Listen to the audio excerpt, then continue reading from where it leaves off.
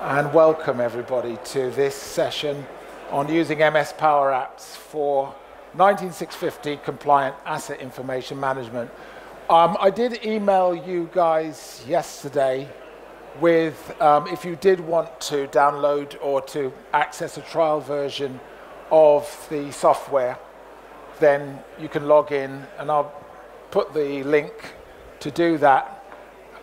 Admittedly, the scope of what I'm going to do is around 7 key skills, which I think are going to give you enough to get properly started in terms of implementing it. And I will probably tell you a little bit about my own journey in terms of doing this and some of the motivations behind this approach. So let me begin by introducing myself. My name's Dave Shepherd.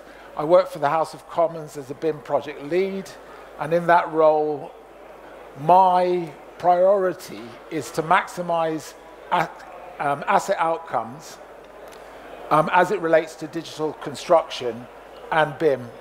So that's really all I'm about. And essentially, my focus on this has been that I've seen the challenges that people have. If you haven't seen this, then certainly something in my experience, people trying to fill in these Kobe spreadsheets. And Graham here, and I'm going to laugh here, but both of my colleagues here at the front will be smiling to themselves because they know that I know that I probably have more to say about it than I should in terms of what people go through. I mean, for me, my concern is that why would somebody want to be on site, and trying to fill in a spreadsheet on a laptop? It just doesn't make sense. So once I began that journey, I began to create these Power Apps which make it very simple and very easy to develop something that actually can run on your mobile phone.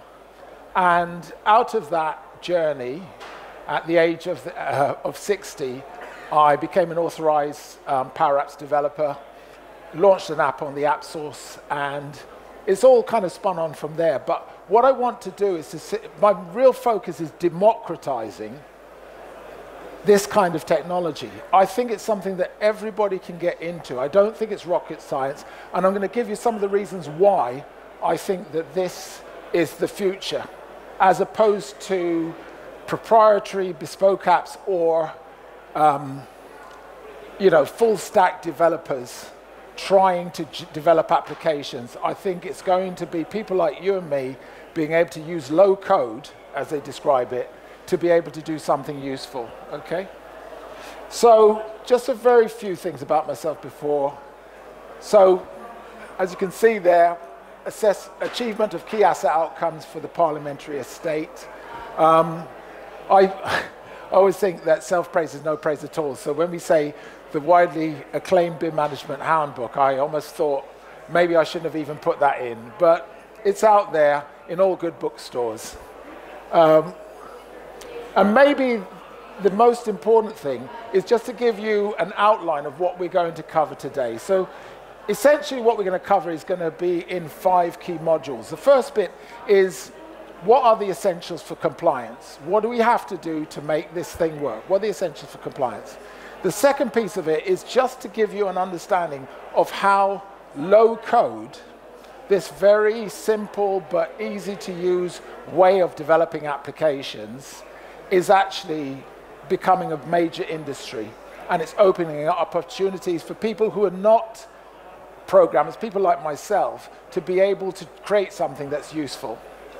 Then we're going to go into the key skills. So there's 7 key skills that I would like to be able to impart to you over the next hour in order for you to be in a good place to be able to move forward with this. I've created a set of videos. I was given the emails of everybody who's attending, so what I will do is after this, I'll just give you access to the videos. You can download them and you can go through at your own pace. So please don't get worried if you feel that you haven't quite caught everything.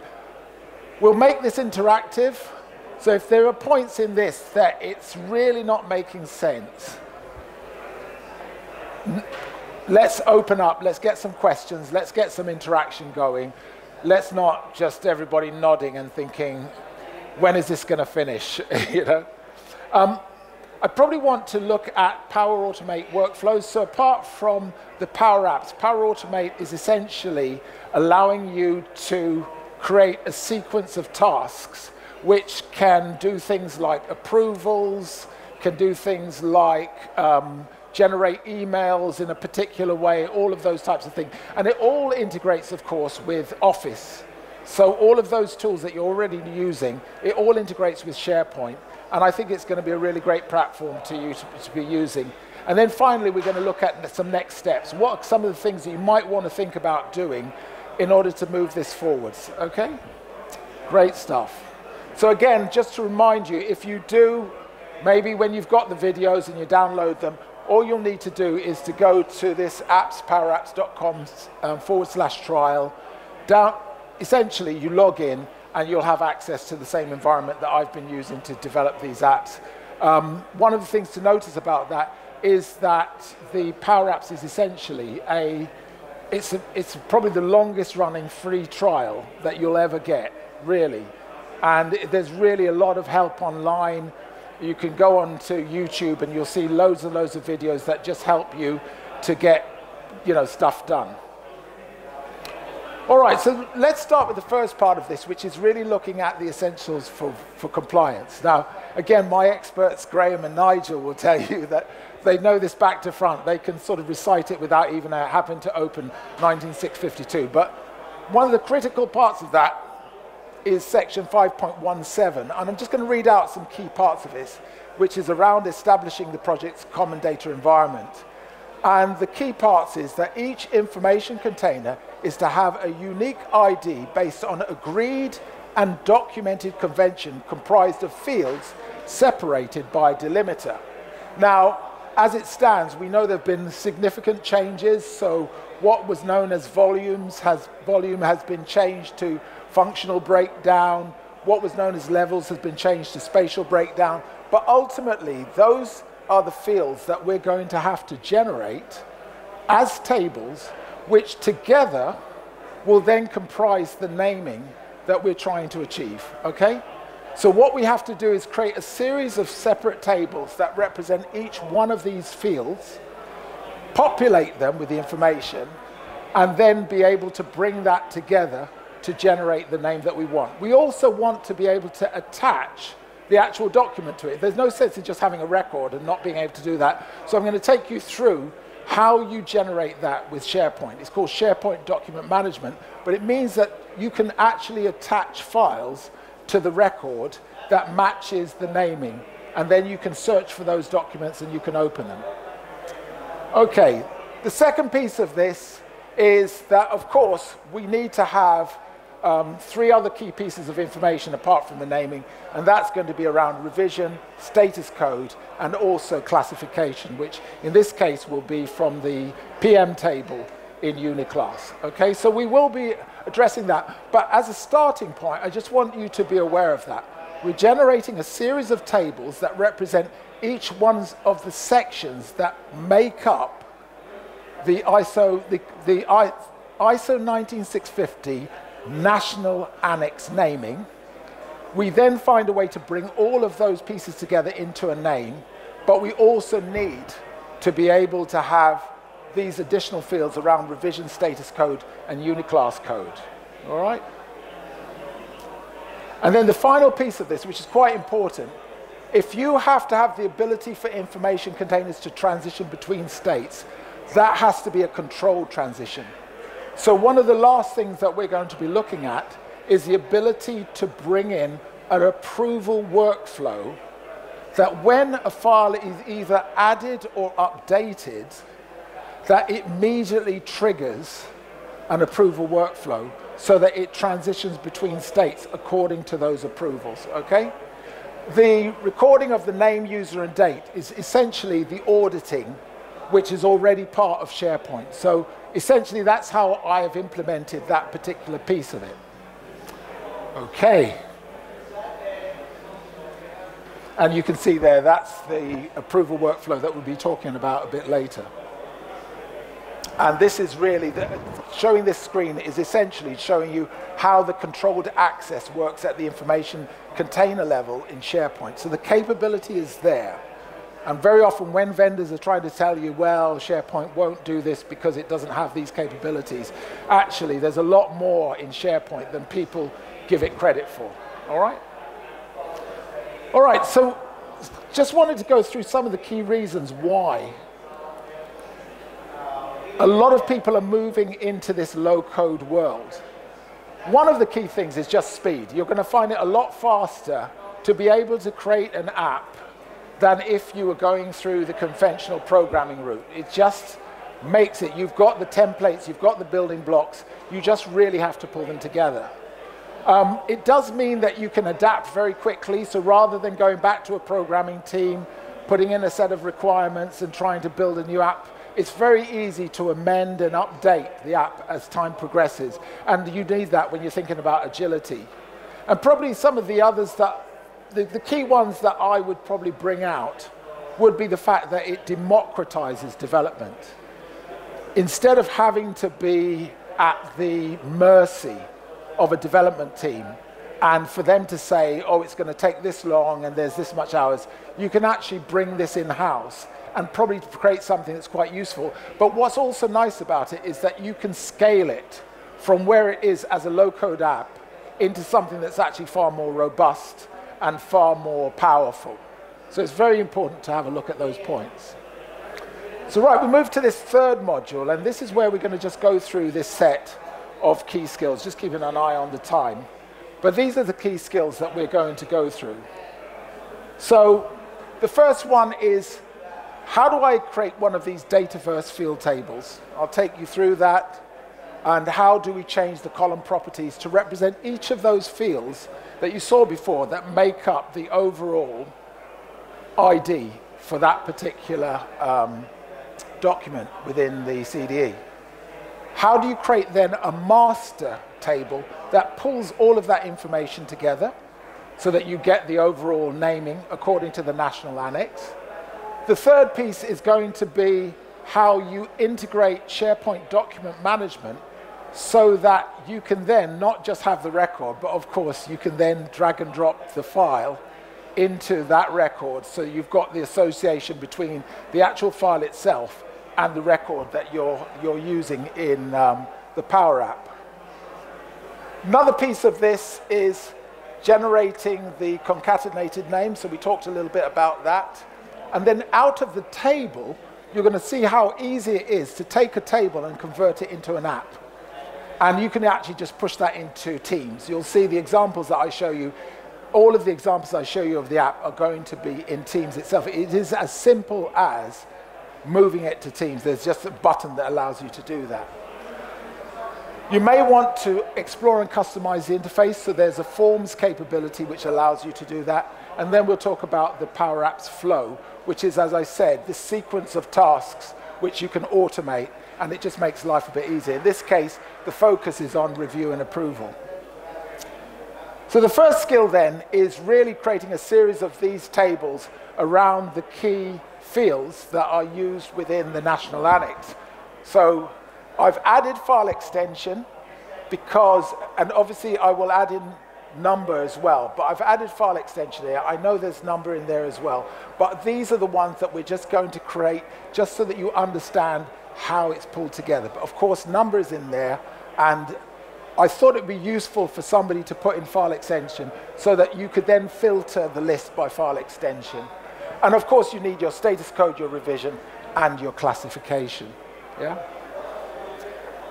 All right, so this is what essentially you're going to be doing. You're going to create a project table, originator table, functional breakdown, spatial breakdown, form, discipline. The number is actually not going to be in these tables. I'm not going to create a separate table for number. You'll see a bit later. When we create the master table that brings everything together, the number will be in that master table. So I don't need to create a number table here. I'll create it when I bring everything together to generate the national annex numbering.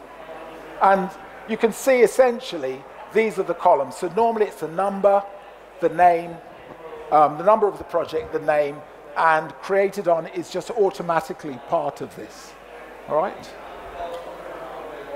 So we're going to be seeing a video essentially that shows us how this is being generated for just these 4 particular items. I'll talk you through it as we go along, which is creating essentially 4 tables: project, originator, functional breakdown, and spatial breakdown.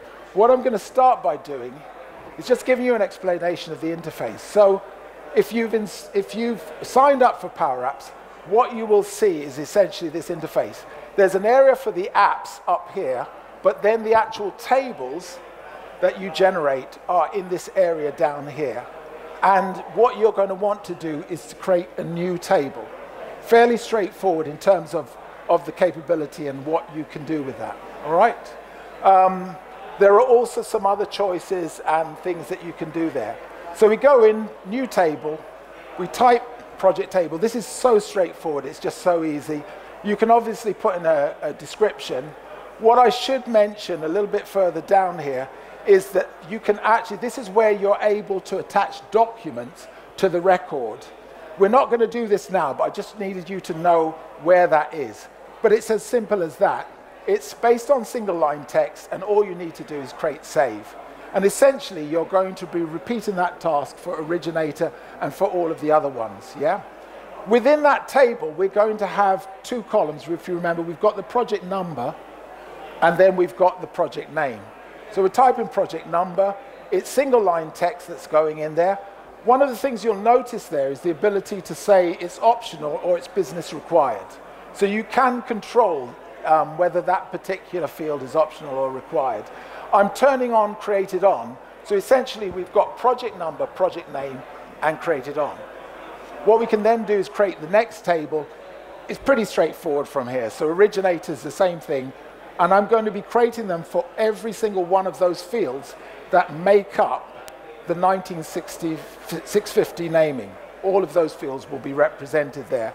Again, go in there. I'm going to type in the originator name, save that, and then create a new column and type in the originator code.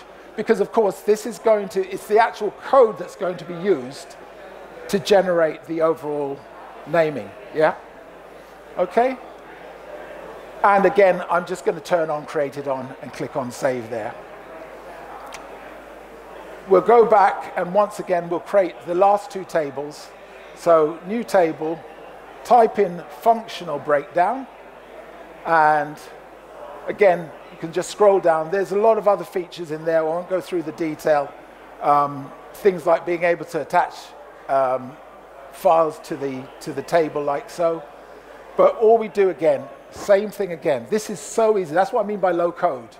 You know, it's not rocket science to be able to generate this stuff. And again, we're going to put in the function code and then add a new column, and we just call it the function description. All right? So function is, in a sense, it's moved on from when we used to talk about volumes. We now talk about functional breakdown.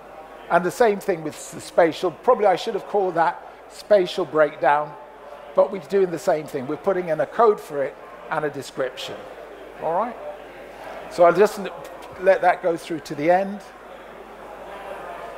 And as I said, I'll make sure that everybody gets access to these videos, and then you can go into the free trial and just try some of these things for yourself. Spatial description, click on save, and we're all good.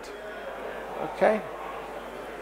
So hopefully that shows you how simple and easy it is to create those tables. And of course, you'll create them for the entirety of all the fields that are represented, except number, because number is going to be in the master table. It's not going to be generated here. Okay. The next part of this is going to be essentially how to create and populate the tables. So what you're seeing here is if I click on import, what we're going to do is actually populate the table. Now, of course, the other way to do it is to just sit there typing in all that data. But if you're thinking about things like PM codes, it's probably better to fill in a spreadsheet. So that's exactly what we're going to do here.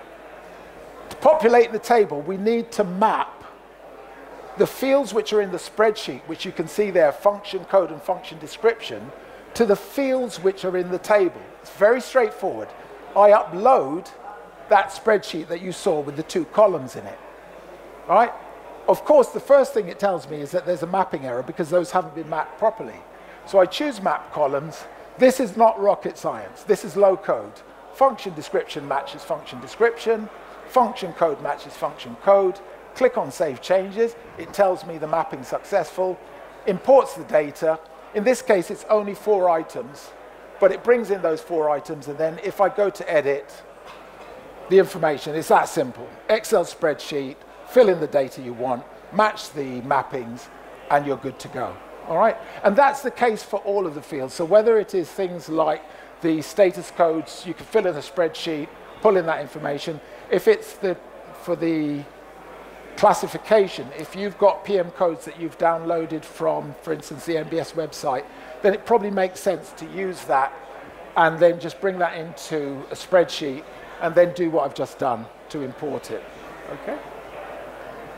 The second skill, of course, is now to look at the table that's going to bring all of these different fields together, because we want a proper national annex naming.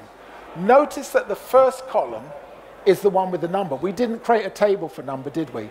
Because it's going to be in this master table. All of the others, you've got title, but all of the others, you can see it says lookup, lookup, lookup. So it's really reading the data from within the associated table that we're going to tie this into. So let's see how that's actually done. All right? So what we're going to be looking at is not to do the entirety of it. We'll look at the finished product in a short while.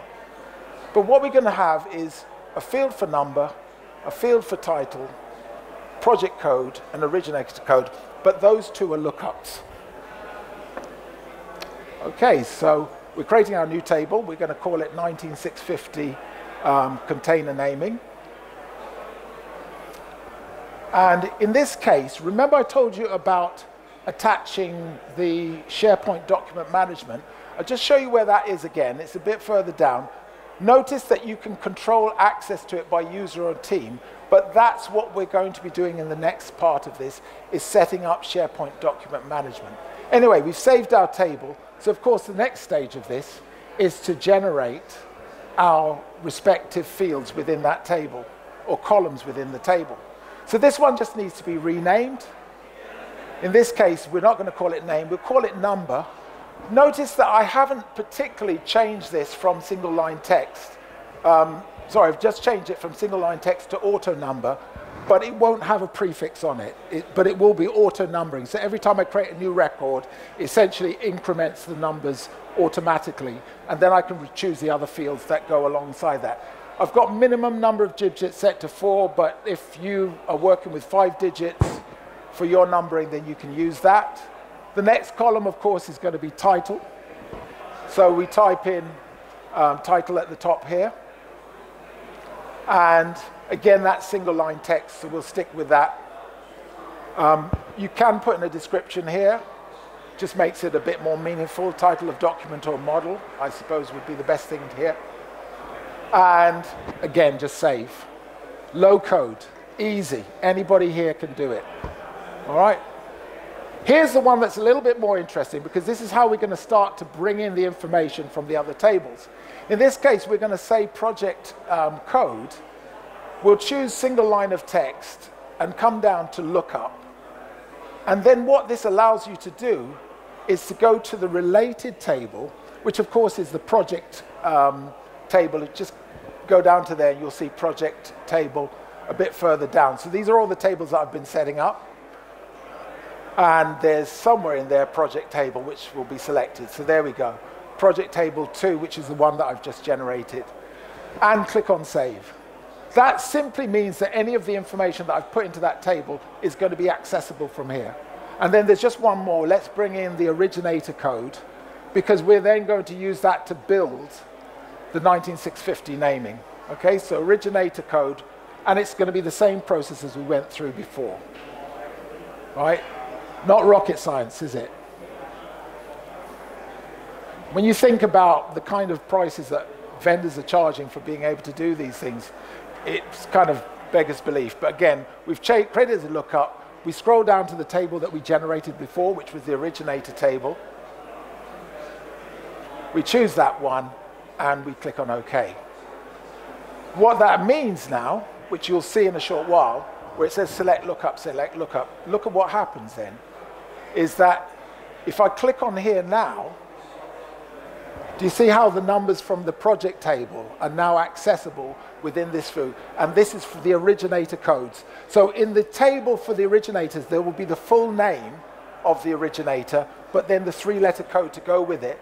And essentially, you can populate the table with those numbers like that. This is an example of one that I've generated. We're going to do this. We're going to be showing how to generate that concatenated name, but I just wanted you to see what the table looks like once you've finished it. You've got all the different form codes. Again, that's a lookup. All of these are lookups. Stop for a moment. Any questions so far? Any questions? Yes, go ahead. So these master tables that you're creating, would they be per project base, or would they be as a larger company as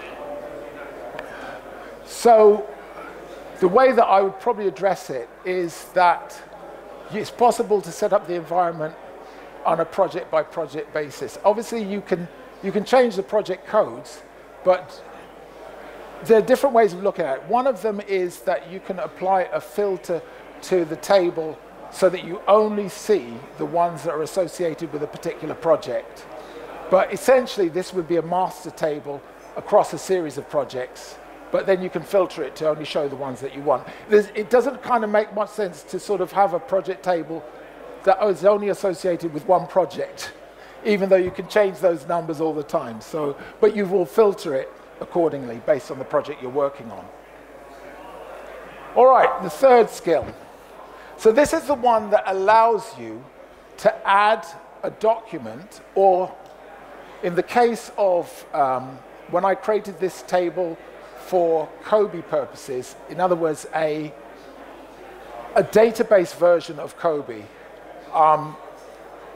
what you get is what I call the one-to-many problems. If you ever look at the Documents tab in COBie and see the line repeated again and again and again and again because you've got 6 documents associated with one thing, well, this allows you to apply more than one document to a single record. And essentially, that's what you're trying to do. And to some extent, an Excel worksheet doesn't do it well because it's a flat file, okay? So let's have a look at that process. Right? There are 2 steps to that process, actually. The first step is, as we said, turning on SharePoint document management. The second step is to go into this area, which is the essentially Dynamics 365 settings, and turning on document management here. We'll see both of those in the upcoming video. So let's have a look at that. Okay, so the first one is this settings here. So this is settings for the table.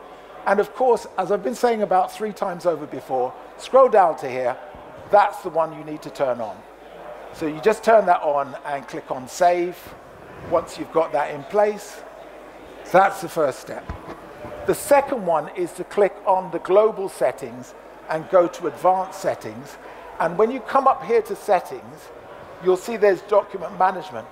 What this does is that if you've created a new table and turned on Document Management, what this allows you to do is to apply it to the new table. Right? So what you can see is that these 2 tables are selected, the one that I've just created, and all I do is click on Next. What you'll see at this time, and you'll see it shortly, is if I click on Next again, and click on OK, bear with a sec, you'll see here Succeeded. Eventually. So what it's saying is that we have now initialized the document management for that particular table. Okay? Now, what's the next phase of this? The next phase of this is going to be, how do we generate this national annex name? All right? The way to generate it is to use the concat commands. A lot of times we've seen that. We see that, for instance, in Excel. But sometimes when you look at this information here, you're sort of saying, well, CRC 0B project code, CRC 0B project number, what does that mean? Essentially, the format of this is concat, the table logical name, dot, the column logical name. Now, someone's going to say, well, okay, yeah, you're losing me now, David. What do you mean by table logical name?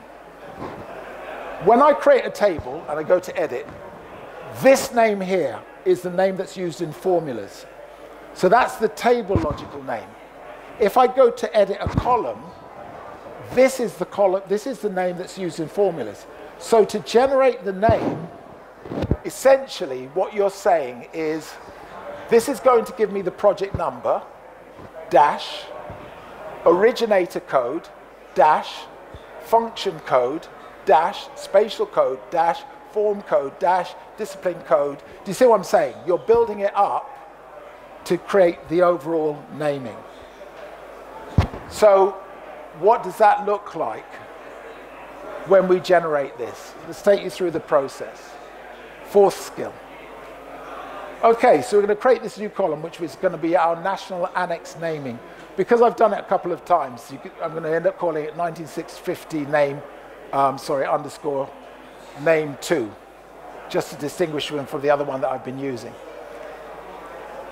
What you need to do after you've typed in the description is here, instead of simple, you're going to want it to be calculated.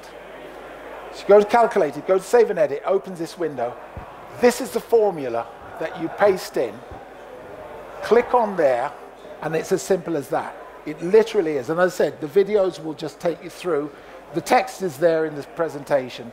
That's how you build out the name there, essentially. So although the numbering is auto number, 001, 2, 3, that's just always happening automatically. All the other pieces, you're just selecting and bringing those together in order to generate the national annex name according to 19650. Okay? So the next piece, which is the fifth skill, is how do you create the app? Now, most times people say, well, yeah, this is great. You created a table. That's brilliant. But how am I going to create an app? What's the process?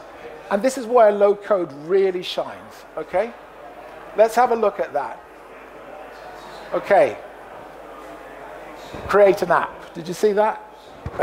I know it's really complicated. Create an app. We'll give it a name. And we'll click on create. I don't know if you need training on this, really. It's that simple, isn't it? I was telling Igor about this. I attended a conference in Latvia, and we did go through that, didn't we? I said, I love this stuff. So, yeah. Yeah, it was just a garbled, I think it's amazing, I think it's amazing. So you can see that out of that, all that information, I've now generated an app, and all I need to do, you can see that all of the naming is there, the revision, the status code, which can be updated and altered and so on. And you'll also see that if I select one of these and choose edit, I get this form where I can make amendments to that. But also, remember what I told you about SharePoint document management? This is where I can add my models or whatever the associated document or file is to that. So I can either use a Word document, or I can just use upload and upload the associated file that works with that. All right? So it's quite powerful to be able to do that. Yeah, sorry, my tech needs a bit of adjustment. It's probably because I've got big ears.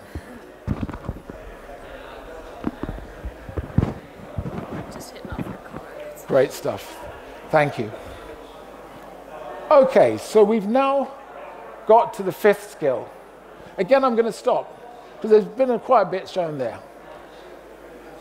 Implications, issues, what's going on in people's minds? What are they thinking in terms of these capabilities and what it does and so on? I know, Simon, for instance, you're a Power App developer, and I mean, how have you found, I think it'd be useful to find out, how have you found that environment in terms of the things that you try to do and so on?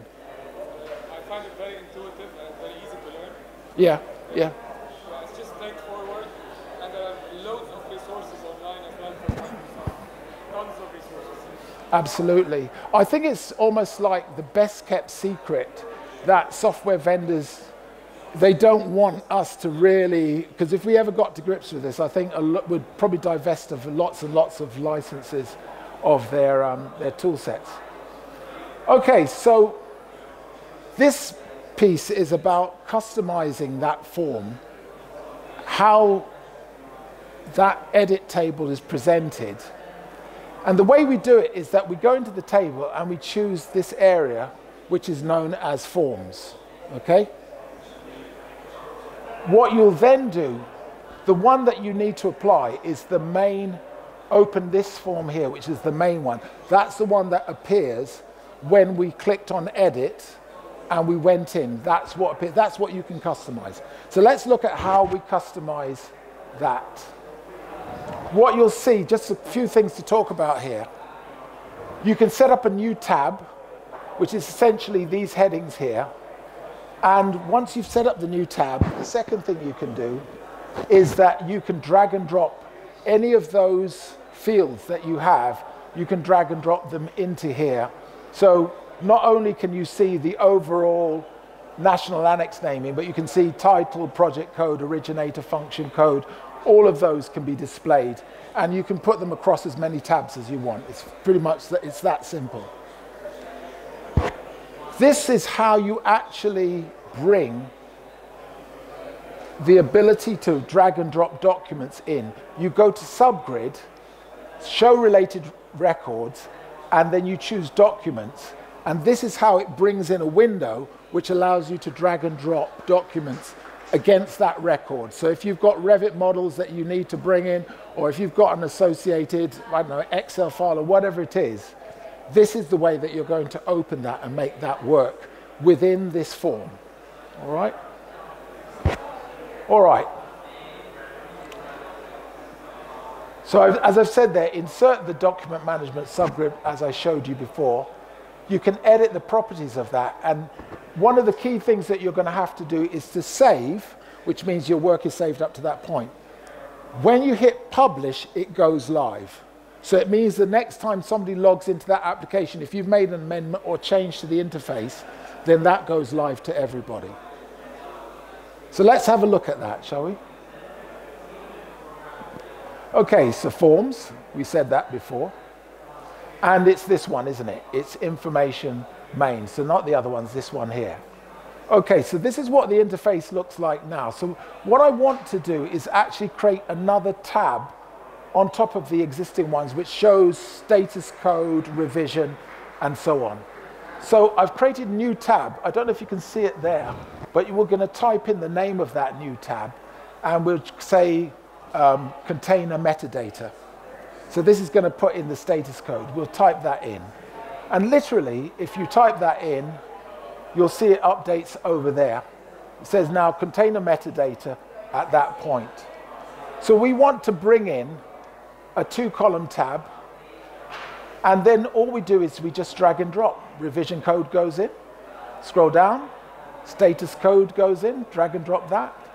And for good measure, we're going to bring in the national annex name as well, which is the one that we pulled together and concatenated. So we'll just bring in this one here, national. It's just drag and drop. It's sad, isn't it? It's too easy. And in fact, I just want to move it over to here. I'll probably want to rename those two. So I'll type this one and call it revision status. So as long as you've created that field in your table, you can drag it and drop it into your form. And it's accessible and you can update the information on it. And this second one, we're going to call, I suppose, 19650 naming or something like that. And it's that simple. Save. And then if I want everybody to have access to that, I can hit publish.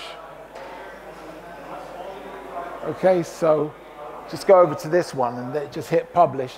That pushes it out, so pretty much anybody then who logs into this will now see those changes and updates that have been made. Again, it's that simple. Okay? So if I go into the app now, just to show how it works and how it's been updated, we'll choose this record, we'll say edit, and there's my container metadata, PO1, status code S1, and so on. So we can have that automatically. Right. This next skill is really very much about having packaged workflows. Power Automate gives you packaged workflows. And one of the key workflows would be that if somebody either adds or updates a file in a folder, you want to trigger an approval workflow. This stuff is already created. The templates are there. So it's not anything you're seeing here is going to be based on a template. You can make amendments to the template, but this approval workflow is already created. Now, if you need to create, for instance, multi-approvals, because it has to go through 5 or 6 people, that's already built in to Power Automate. And it's important to be aware of that. This isn't something that's rocket science and new when it comes to Power Automate. So the 7th skill is going to be to create that flow to route the uploaded and modified files for review. So what do? You'll notice that there's Power Automate there. It's within that whole group of applications. This is Power Automate, and what we're going to do is choose My Flows. Essentially, this flow is created from a template. So if I go in and edit it, I'm just going to call out some particulars. Essentially, what this is saying is that if you make a change to any file that sits within a folder or below, it's going to initiate an approval workflow. So you can control it at whatever level you want to put this. This is going to essentially route the approval into Teams. You'll see that in a short while. And then out of that, it can send an email to somebody, all of those things. So we're going to choose a file. The reason why I'm doing this is to show you what happens when I update. So I'm going to choose a new file. It's going to overwrite the last one, like so. Obviously, the metadata will be updated accordingly, according to that, because we put in a new file there. And what you'll notice is if we go to Power Automate and choose this, it tells me that it's running now. So the minute it sees that new file, or the updated file, it starts to run this. Now, what's the end result of that? Well, there's 2 things which you're going to see happen. One of them is going to be that if I go in Teams, it's now given me this. So the minute it's generated now an approval workflow and has asked me to approve, I approve this. What I'll show you is just some of the actions that are associated with this approval. So if you come over here, you can see you can cancel, you can follow up or reassign, but I'm going to approve. What you'll also see is it's tied into your email system. So here's the email, and I also get the ability to approve or reject against that. This is stuff that's built in. This is not something that's kind of rocket science, and it's all built in, and it's stuff that you can use today. Okay? So, just to do a little bit of a recap on what we've seen so far and so on. Hopefully, it's pretty clear how easy it is to create a Dataverse table. It is very easy. Generate the table, add the fields that go into there. You can use the Excel file to populate that. So the next piece of it is the master table. As we showed, essentially you can use lookups as well as specific table entries, but then we can use that concatenate, and we can calculate and work out the overall container naming that's based on that. Additionally, to add a file to that record, you need to enable SharePoint document management. It's very important to make sure you do that. We talked about creating the concatenated name. It's just a formula, and the formula is in the spreadsheet, so sorry, in the PowerPoint. So I'm happy to share that with you, and you can kind of build that to your own requirements. Generating the Power App, literally create app, generates it. But then if you want to customize, you need to go to forms for the table, and under the main form, you can then start dragging and dropping and generate the interface that you want. And then of course the last piece of this is to create the Power Automate flow, which, as I said, is a package template.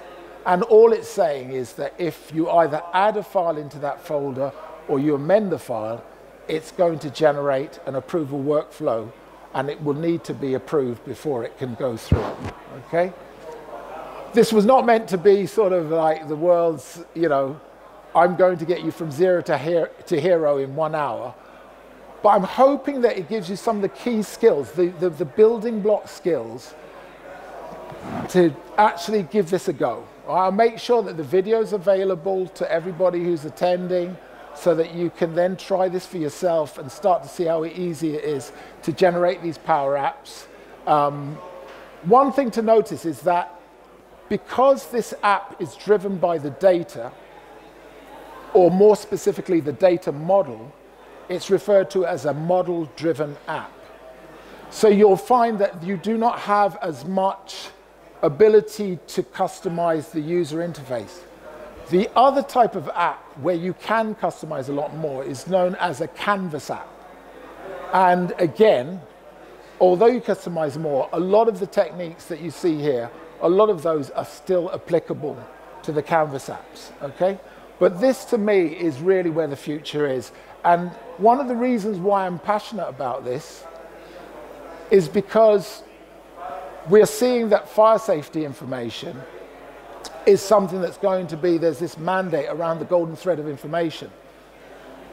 And there's a part of me that looks at the cash-strapped housing associations and is saying, will people be paying the kind of fees and license fees to big vendors? And what I'm trying to do, I'm actually working with people of BIM for housing associations to enable them to start using this type of tool set rather than something that is way more expensive. And at the end of the day, what we're all trying to do is to make sure that we don't have another Grenfell where all of the terrible things that happened, a lot of them were due to really bad information management, okay? Last piece really is in terms of your next step. So I think for me, in terms of next steps, to build on this, these are some of the things that I think would be useful to you, and I would encourage you to do. One of them is that probably there's a need, and it was interesting that I spoke to Simon, and Simon's already doing this. It's this idea of creating a transmittal which is formatted with HTML, and essentially you can then send and receive transmittals through this system. So the expert on that is, he's going to be angry with me after this. But that's really valuable because, as I said in the previous talk, it's very important to be able to capture transactions and not just documents and models. Transactions in terms of who said what to who and when. That's important. The second one, I think, is to take all of that column data. When you go into the SharePoint, obviously all of that data is not immediately visible. So the ability to transfer all of that column data into the SharePoint data is probably a really powerful thing. I think that's the other one. And the third one, which you can try, is that the Power App that I've put on the app source is the Kobe Data Updater. A lot of that came out of the idea that I just cannot believe that your installer, subcontractor is going to be trying to fill in an Excel spreadsheet whilst they're on site for all of it. They're going to want some sort of app that they can just fill in the information, filter it by space, fill in the information that needs, and literally that will update. So it would be useful to try that. So what I will do is I'll put the link to the app source where that is, and you can have a go with it. And any further contact around this thing, I'll be welcome to have a chat and see if it's something that's useful to you and something that you can take forwards. So where are we at, time-wise? Oh, not too bad, 10 minutes to go. So what I'll do is, on that basis, those 7 skills, around those 7 videos that I showed you, I'm going to close on that, but I'll probably just open for some questions or concerns, insights. What are you doing today in terms of maybe, is everybody here tend to be working with software vendors in terms of these types of things? What's going on? What are people doing in their respective workplaces? What's happening? Go on. Thanks. Sorry I was late in, but That's all right. yeah, we have in an organisation of 40,000, one of our biggest calls is the O365 community group. We have about 3,000 people signed up. Now within that, you kind of narrow down the skills level. We track all the skills level of Power BI, probably down to about a core of 10 or 15, believe it or not. But it's incredibly powerful and incredibly transformative. Yeah. And I kind of would encourage that in any big organisation. I think my main challenge is how to retain those people. Yeah. You pointed that man over there up. Yeah. There you go. Don't thank me. You know, it's fine. It's fine, honestly. And the other thing we're kind of nervous of, because Microsoft did this, they changed their license model Yeah. Yeah. about a year and a half ago. Yeah. Yeah. And while it's disruptive, it's also a monopoly. Yeah. And there's a real concern around we're going to get locked into something that's a cash register for the gates. It might seem cheap now, but at any point they can turn the dial. Yeah, but and I actually get that. I do understand that, and suddenly you're paying those sorts of fees. I think my question would be, what's the alternative? So, yeah, but that's what I'm saying. And then you are paying through the nose for full stack developers who are going to be working for years and years. So the benefit of this is that this is fairly nimble. There is still underlying code that you can mine, but I appreciate that every platform is going to have some sort of freemium level, and then beyond that, you never know when they'll turn it into, start to monetize it. But I don't think, by comparison with the situation of being locked into these proprietary tool sets, or should I say these niche tool sets or point solutions, that probably, I mean, you're going to have invested in SharePoint at some point. So it's a valid concern. Another way of looking at it is that this gives you the starting point for understanding the user experience. But then once that you've found a user experience that works, you then hire a DevOps team to essentially build a solution that means that you're not dependent on that technology if they start to monetize it.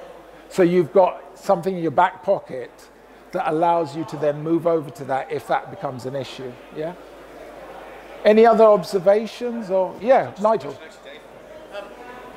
What considerations have you done with the revision code and then the version within SharePoint? Have you looked at It's, well, in a nutshell, the versioning in SharePoint is just, it's a nightmare. It's not, the thing is, it's so hard coded that you can't do anything with it. You're never going to make it. That's one of the reasons why I ended up using the table to control that. And I ignore that. So the main approach that I'm taking is to transfer that information from the Dataverse table into a column in SharePoint.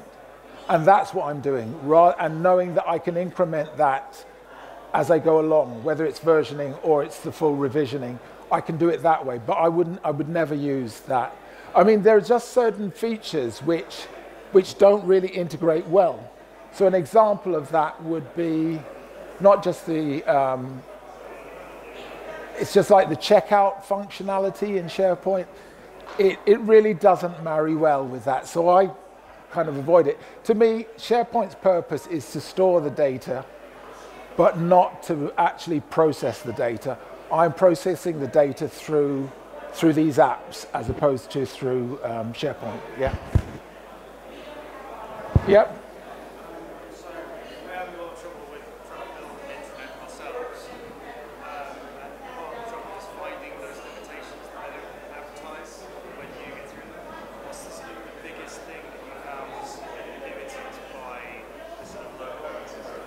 Yeah, I mean, yeah, and this is full transparency. If you upload, and so what I've ended up having to do is to associate the record with the file that's been uploaded. But if you try to upload within that interface, as it says that there is a 50 megabyte limit. So what you're ending up having to do is to load the data in via SharePoint and then associate it with that particular record. I don't know why there's this 50 megabyte limit on loading into that interface that way, but that's what it is. So what you're ending up having to do is to marry up that particular record with something that already exists in SharePoint. So that's one of the limitations. And it's what it is, right? Yeah. Any other?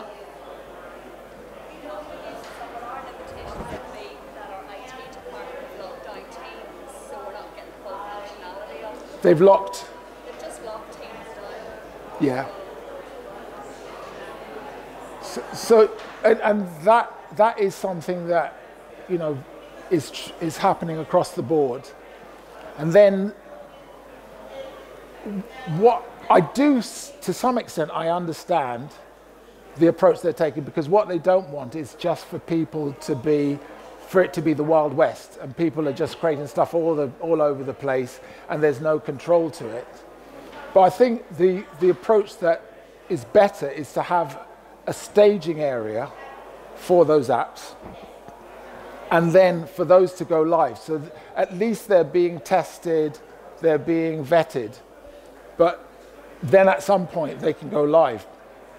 I think some of it is just territorial. That IT doesn't like the idea of end users being able to create something, you know, that rivals what they do. And, you know, you then find that, you know, you wait maybe a year and eventually their first Power App comes out and it's some sort of, well, it's a COVID form. That's it, that's all they allow. They, you know, no, that's it, nothing else, COVID form, that's it. And, you know, so I do feel the pain that you have there. Somehow, we've got to change that culture that says that the only people who can do this are full stack developers, because there's so much functionality that we could really start to harness and we can take things forwards, yeah? Isn't there also a legacy in IT with SharePoint wasn't very well liked? Its server farms kind of just grow exponentially, there's no control, and there's challenges around data hosting. So Yeah. you have to set up a different instance in a different geography for GDPR, which often people don't see. Yeah. And I think the other one that's kind of very confusing is Teams. It's creating tons of SharePoint. People are attaching documents to conversations, those documents persist forever in the conversation. Yeah. Someone needs to kind of organize the relationship between Teams and information management. It is a bit of a wild west.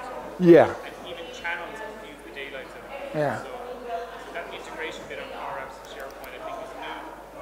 But in the back end I think it's a bit, I think IT are not, they need to be re-educated to have that. And to me, the way to do it, as I say, is to have a staging platform, and then for the best of those apps, if that's just something you want to do for your, you know, small group or something like that, that's a different thing. But for that to go live so that anybody can use it, then you really need that to be vetted, and then for it to, you know, to be able to go live after being vetted by the IT department. So, but that just requires negotiation. And that's really the challenge sometimes. If people are projecting themselves as the experts, that's always going to be the issue that you have. So I'd like to thank you for your attention. I'm hoping that this is at least going to get you started. As I said, I will make sure, because I've got the email addresses of those who registered for this, I'll make sure that we send out a link so you can download the videos. I'm not precious about the slide deck, so if you want to use it elsewhere, feel free to. And I hope to see that by next year, a lot of you have at least created your own first app and that you're moving away with it. So thank you very much again, and look forward to seeing you in the future. Thank you. Thank you.